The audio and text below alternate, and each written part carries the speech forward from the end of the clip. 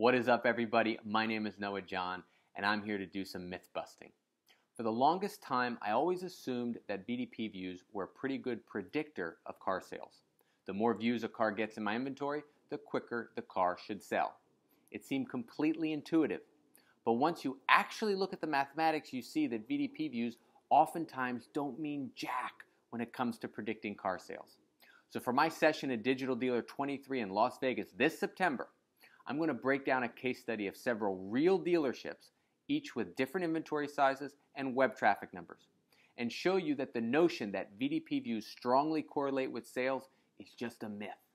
We'll walk through each dealership case and look at the actual correlation between VDP views and sales. And in the process, you'll learn how to perform this calculation for your dealership as well. In each case, we'll be digging into the nitty-gritty math. Then we'll continue being analytical by creating a simple predictive model that produces a far better metric than just VDP views for predicting car sales. Instead of looking at VDP views, you'll be able to look at this new metric when you want to know if a car is going to sell soon at its current price.